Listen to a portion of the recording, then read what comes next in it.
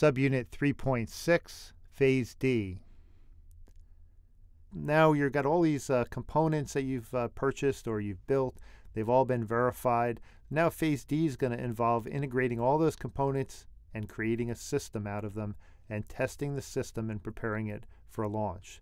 So all along the way here in Phase D, all those components are going to be connected together. And as you're connecting each one to another component, you're going to check that you can verify that the requirements for that now integrated set of components can be met. And at each higher and higher level of integration, you're going to be able to check out that higher and higher level of requirements are being met by this newly developing integrating system as you go along the way. So the system is now being built up and it's being verified at higher and higher levels that all the requirements can be met. So at the end, the completed integrated system is verified and validated to make sure that all of those high level, remember at the beginning here, back in pre-phase A and phase A, we were working on things like high level requirements, top level, that take the stakeholder objectives and start to define underneath of them requirements at a very high level. Now that I've got this fully integrated system, I can check that that fully integrated system can actually perform the functions and have the capability to meet those high level requirements that were defined way back at the beginning of the process. So once this process is completed, you've now got a system that's ready to deploy and put into operation. So at the end of Phase D, for a satellite, you're going to be able to launch the system and you're going to do some on-orbit verification and validation to say that, okay, I tested on the ground and I thought the system would perform the way it needed to meet the objectives of the stakeholders. Now that it's actually on orbit and I'm in the real space environment, does it really still meet all those requirements? And so there'll be an on-orbit verification, and this will kind of mark the end of Phase D, where you're now saying the system is ready to go. I've evaluated that it can meet all the requirements, and it's ready to be put into its operational phase, which is Phase E. And so this is the end of Phase D. So detailed activities that happen in Phase D include you're going to integrate components into a larger and larger, kind of in a building block fashion, into larger and larger components to subsystems up to the big system level until you've got this final integrated system. You're going to verify and validate along the way that the capabilities, the performance, and all the interface requirements that you define early on in the process can all be met by the system as it's developing.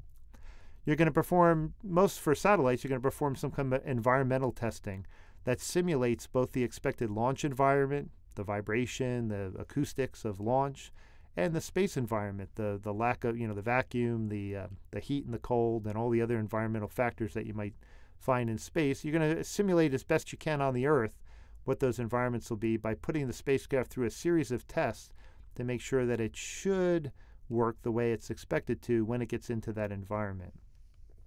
You're going to complete all your plans and procedures for the commissioning of the satellite and operating the system. You're going to train all the operations personnel to, again, make sure that the folks that are going to be involved in this next phase of operations all are properly trained on how the system works and all the contingencies that they might have to use if something doesn't go well. And you want them to be totally prepared to operate the system on a good day and on a bad day. You're also going to verify that all external interfaces to things like the launch site and the launch vehicle that you're going to be on, the communications ground antennas that you're going to be talking to, that all those external interfaces have been tested and verified so that you know that everything will work when you actually launch the system.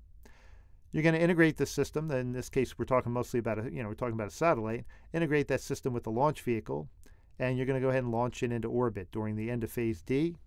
And the end of Phase D really is the commissioning and establishing of a baseline operational system where you've verified on orbit that the system meets all the high-level requirements and verified that it can meet the stakeholder objectives.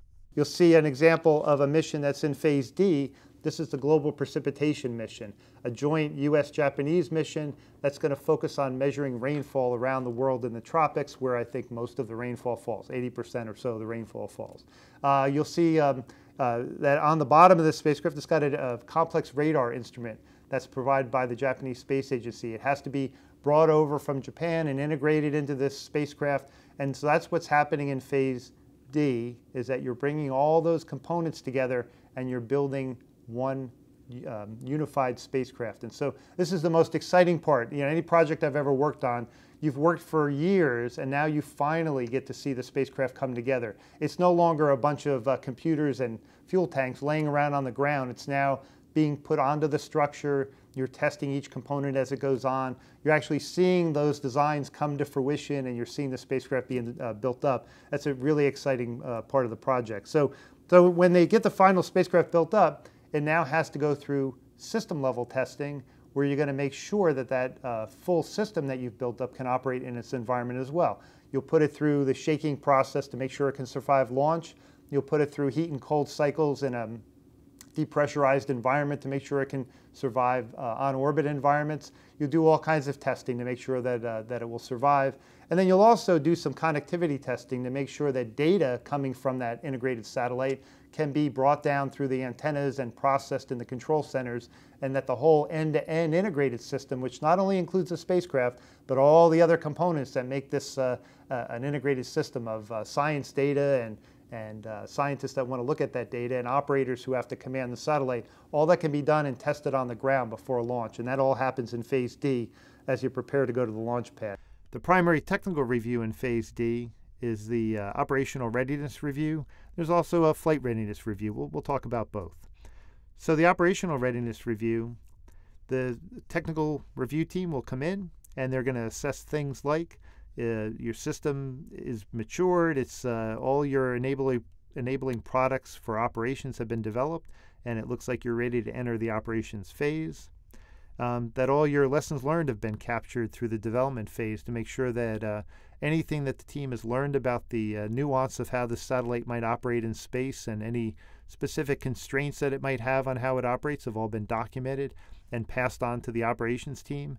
And that same lessons learned information has been given back to developers of other satellites so they can learn from the lessons that you have on your project and maybe do things a little differently in their development cycle. You're also going to look to see that all the waivers and anomalies have been addressed. Maybe during some of the testing as you were getting the satellite integrated, some of the tests didn't go that well. Maybe in some cases the system failed the test, meaning that maybe a requirement couldn't be verified. Maybe the thruster didn't perform as planned. In a lot of cases, a waiver might be considered where you might say, well, gee, that thruster didn't perform as planned once we integrated the system together.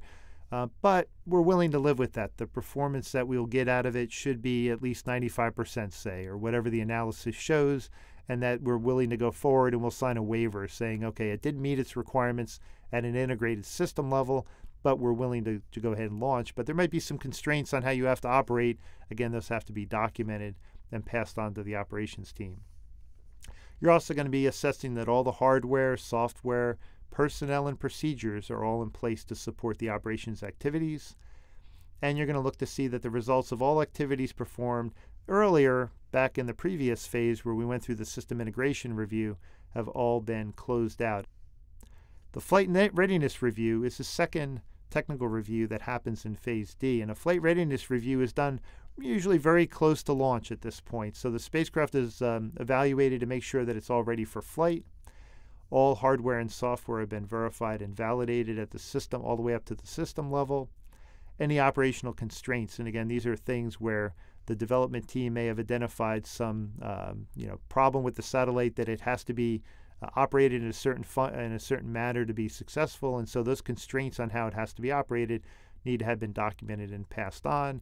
They've been identified. There's process in place for safely addressing them to make sure that you can safely operate the satellite through its life, and that all external interfaces have been verified. And so you'll see an operational readiness review, again, usually comes a little bit earlier before launch. And in a flight readiness review, you see a lot of common things that are being assessed here. But again, you're a little bit closer to launch at this point. Things should be even a little bit more mature. And this is usually the last major review to give you the okay to go ahead and launch the satellite into operations. There are no additional resources for this subunit. Feel free to skip ahead to the next video.